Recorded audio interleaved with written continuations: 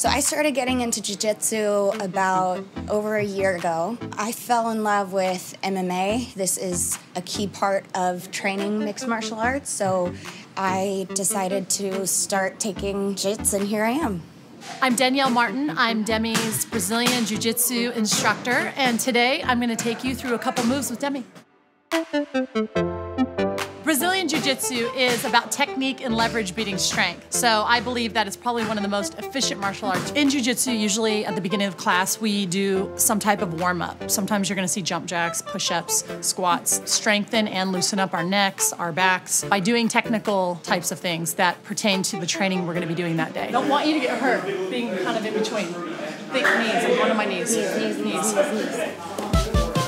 She is amazing on the mats. She has such a natural instinct as a fighter. She picks up things so easily, and she can read techniques, and she's got that feel. She just has that it thing. My first training session with Danielle, she's very, very technical, so whenever I trained with her, I knew that I was gonna get a lot better just because she is so specific with every little detail. So if you pull out here, the person's gonna go out there.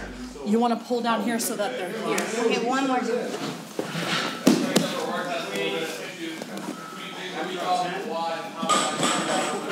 Sometimes those mistakes turn into something really good, and you're like, oh, right? So it won't be perfect every time. So capitalize on the mistake, recover the position. Because what you don't want to do is try to go, I'm going to stick to that technique, and now they're already reversing something on you, and you go right into their little trap. Let's train. Let's grab a quick drink of water, and then we're going to train rounds. I don't know. We're always talking like this. Yeah.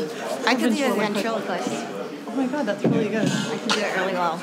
I used to be in pageants, and so there are ventriloquists there, and so I kind of picked up on it. The weirdest part is I could probably sing doing it. I was just going to say, try to sing like that. 5-minute round. Now you know why I get hit sometimes. Yeah.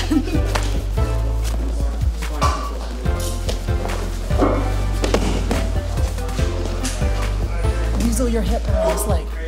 Weasel the hip. Just get heavy. Turn the hip this way. See how you can slide it down? There you go. I learned about some of the things that she struggles with and battles with and the adversity in her life, which only made me respect her more. And it made me want to work with her more because I knew that I could make a difference and an impact in her life with jiu-jitsu, but also just being there for her and sharing my experiences in life and my adversity. It's not about how we fall, but how we get up. That's what defines us. It's impacted my daily life because it's a hobby of mine now. It's something that takes me out of my mind, and it's almost meditative in a way. It's made me stronger, I think, as a person because it's just given me more confidence. My ultimate goal here would to be a black belt someday, but I gotta work a lot harder for a long time to get that. So that'll be in many years.